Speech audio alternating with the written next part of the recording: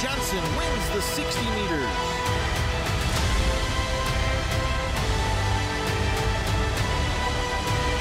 Drive to deep center field.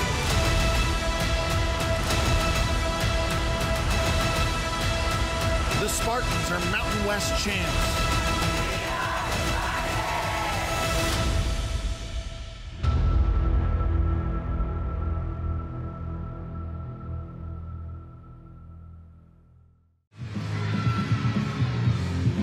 Double pike, great landing, exactly where you want that to be. Chest up, no movement. Great job. That routine is going to score very high. 2022 was a banner year for fourth-year Spartan gymnast Jada Mazury. Double pike to close. Very well landed by Jada. Really well done. She was the Mountain Pacific Sports Federation champion in all-around bars and floor. Her season was capped off being named the NCAA Seattle Region All-Around Performer and Breakout Performer of the Year by College Gym News. My performance last year was really due to all the hard work in preseason and sort of trying to build up that consistency. I really didn't expect to win that award because it usually goes to someone from a bigger school, a top 10 school. So winning that was awesome for our team and getting noticed as a team. And I just think it was really due to the team culture we have and the awesome preseason and year we had last year. She's so dynamic, and when she performs, she has this performance quality, what the judges are looking for in the dance part of it and the finishes and her forms. She just has the whole package. She exudes so much confidence in a very humble way through her performance, and what I think that translates so well in her leadership on the team too. She has confidence in herself and what she's doing, but she brings others along with her. For me, as like a former gymnast, as a young person, right, I've always loved like Olympic gymnastics and whatnot. I mean, she is so much fun to watch compete. And she just continues to amaze us in what she can do week in and week out. Jada's leadership role on the gymnastics team has been recognized by her teammates, coaches, and peers. This year, she also took on another leadership position that encompasses all of San Jose State athletics as the president of the Student Athlete Advisory Committee, better known as SAC. And basically what we aim to do is provide a bridge between student athletes and the upper administration, upper staff. So I really wanted to be the SAC president to sort of be that voice for my peers, not just on my team, but on other teams here as well.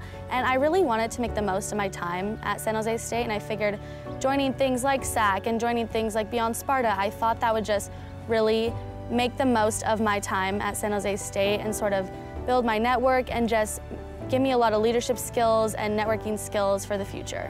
She's responsible for making sure that we are promoting all things San Jose State, all things San Jose State athletics. She truly is sort of the CEO of our student athletes in many ways, ultimately being a leader herself by inspiring them to go out and give back, whether it's in the community or whether it's on campus, or even just in things that we do through Beyond Sparta, which could involve career development, networking, or beyond. When she came on board, she wanted to do some pretty intentional work, and so some people brought up this idea of doing a tampon drive. And it started first with us getting asked if we wanted to do a sports bra drive with a third-party group. What that spiraled into is Jada and some of her teammates and other SAC reps coming forward and saying, let's combine this sports bra drive and this tampon drive together, and let's collect all of the necessary essential things that young people need that are facing housing insecurity. This last year, and really with Jada at the forefront now as the SAC president, we collected over 8,300 sports bras and tampons that benefited 4 different agencies that serve young women who are facing housing insecurity. I mean, that's one massive example, but there's a lot of examples like that show how Jada's leading her peers to impact the city of San Jose and the community. Jada enters her senior year, where she ended her junior year, as a unanimous choice as the women's gymnastics team captain. We talk a lot about it takes everybody, no matter what your role is, even if you're not competing, what are you bringing to the table? And Jada kind of epitomizes that she brings so much to the table in every area. I think my passion is just doing it for one another and sort of hoping that we get that great result. Another of Jada's passions is photography. She started her own photography business and last year treated her teammates to free professional graduation portraits. What I find, and Jada's a perfect example, is the more multifaceted an athlete is, the more successful they are. They're more successful in the classroom, they're more successful in their sport, and Jada's a perfect example of that. She isn't one-dimensional.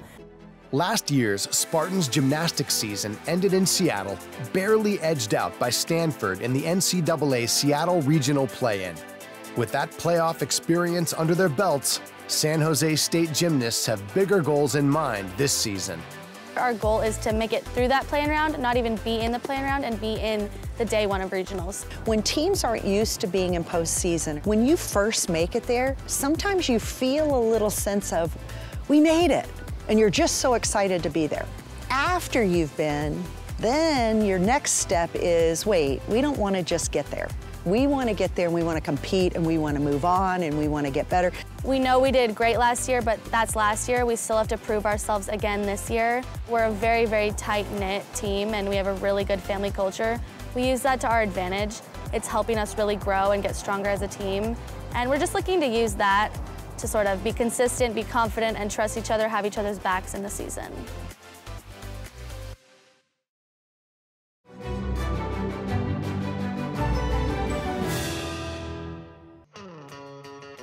It takes years of practice and determination to become a collegiate athlete. From an early age, many kids focus on one sport and work diligently to become the best of the best.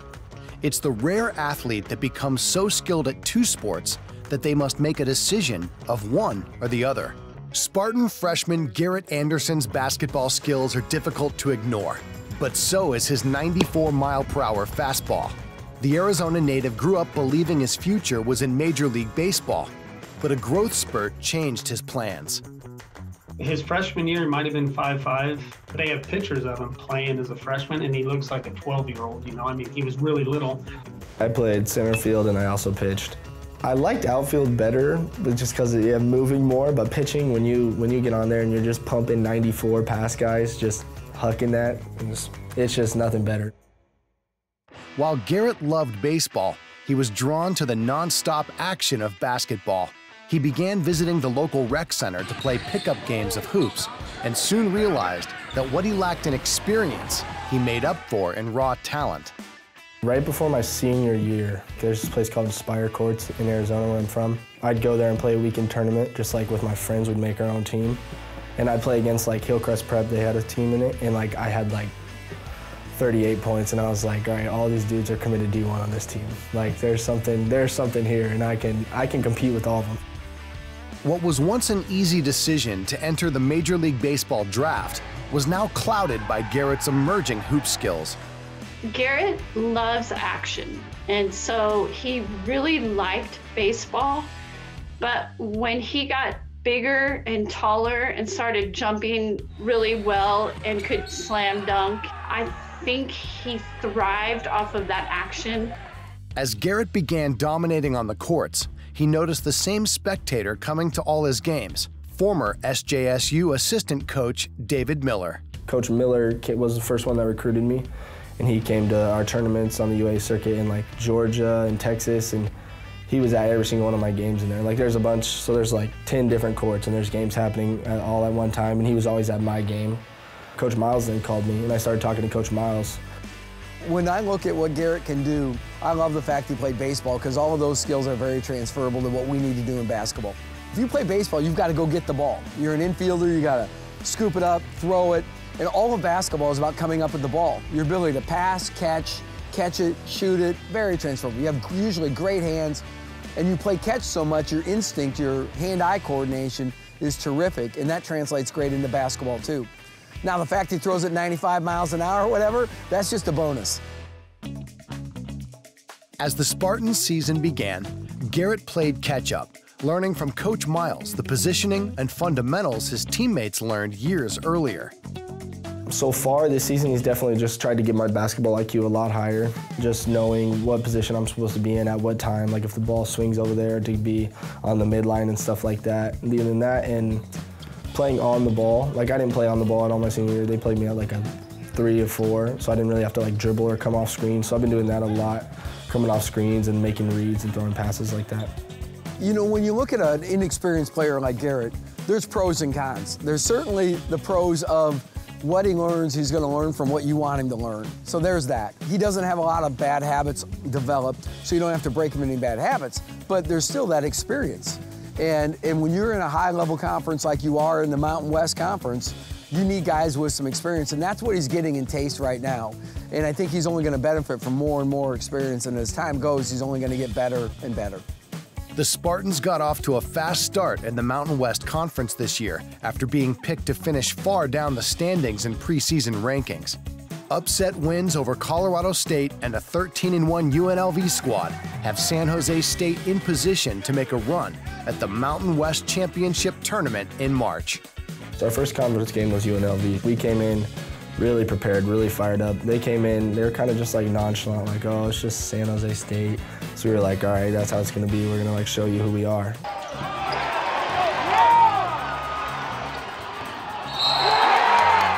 That's the cool part about these guys on our team. They really do want to prove everybody wrong. They want to show that we're a bona fide contender for postseason play. With the Spartans exceeding expectations, Garrett's playing time has been limited, but he is soaking up as much knowledge as he can to be ready to contribute when his number is called. You know, the amazing part about all of freshmen in college basketball at this point in time, it's hard for them to break in. Less than 30% of all freshmen that are on college rosters are playing double-digit minutes. And when I talk to them, what's amazing is I'm like, hey, are you okay? It's hard, you gotta stay patient. And they're like, we just want to see the team win. I just want to learn. It's really super cool to see. And that's what's making our program strong right now, our guys and attitudes like that. As the basketball season nears its completion, one question remains. Will Garrett find his way onto the SJSU baseball team? We have a restraining order against Coach Stan Flippo, and so he can't come within 90 feet of Garrett. I have not talked to the baseball coach here yet, no. I joked around with Coach Miles one time. I was like, oh, I'm gonna go play baseball after basketball season. And he was like, nope, you're a basketball player. Garrett Anderson.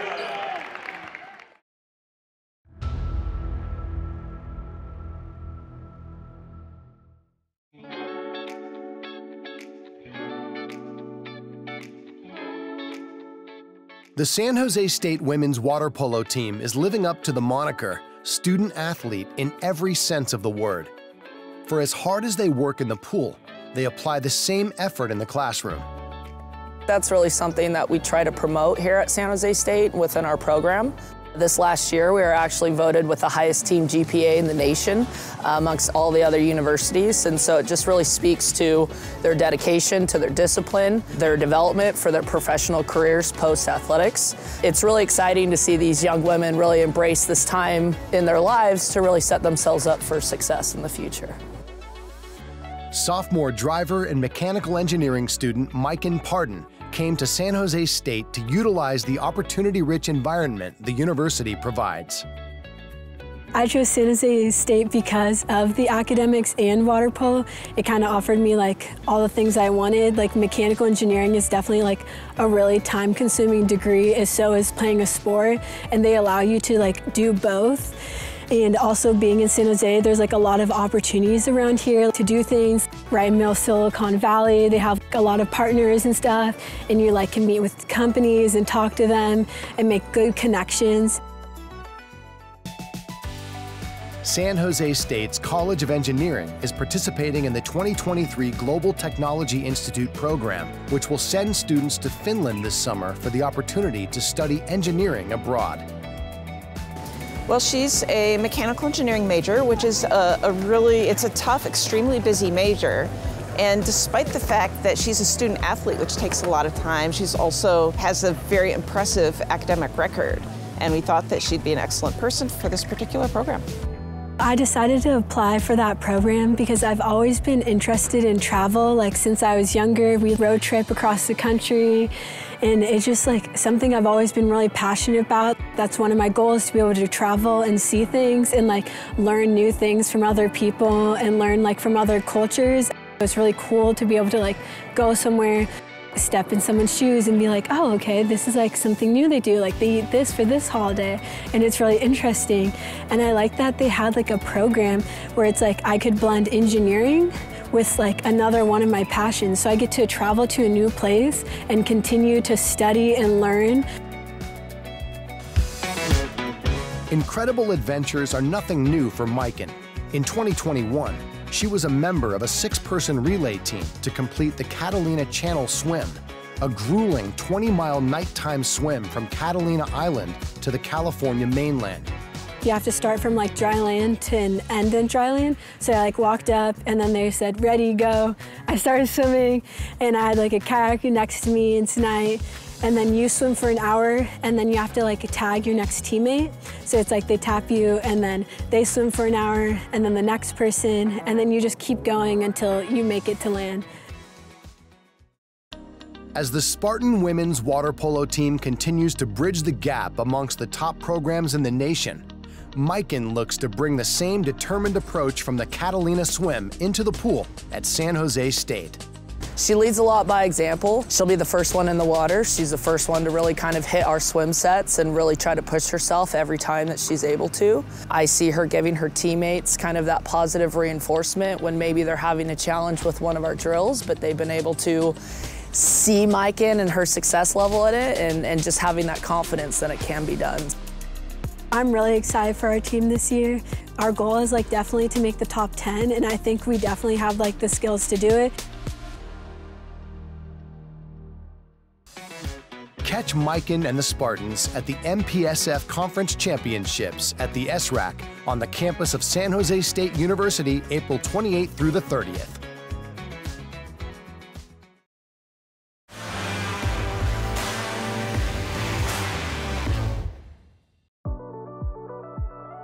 As the spring semester begins at San Jose State University, the Spartans have a new leader for 2023. Dr. Cynthia Teniente-Matson was hired in November to become the next president of SJSU. As students return to campus to start the spring semester, Dr. Teniente-Matson has been busy getting up to speed on all things Spartan. Well, this is an exciting place to be. I have met with some student athletes. I had a tour of the rec center with some of the students that work there. I have been in the library to art exhibits, variety of events celebrating Black History Month. I'm delighted with the opportunities I've had thus far to engage and connect with students. After a lengthy search that included numerous highly qualified candidates, Dr. Teniente-Matson was chosen to lead SJSU after an accomplished tenure as president of Texas A&M San Antonio. A previous stop at Fresno State, which included duties as interim athletic director, has given Dr. Teniente-Matson unique insight into what it takes to successfully run a university's athletic department, and should prove beneficial when working with SJSU athletic director Jeff Konya. She has wonderful experience at Fresno State. She was in the leadership position in terms of being the chair of a selection of one of their athletic directors at Fresno State. And by being the CFO on that campus, understands kind of the intercollegiate athletics budget needs. It's going to be a boon for us to have somebody so well-versed in intercollegiate athletics. While the Spartans hope to become a perennial powerhouse in the Mountain West Conference, it's Dr. Teniente-Matson's hope that she can help bring attention not just to athletics, but to all of San Jose State's accomplishments. All of the amazing student faculty research that's going on here was not something that I was really familiar with or expecting. So I think we're in some ways undertelling our story. Everywhere I go, I meet alumni.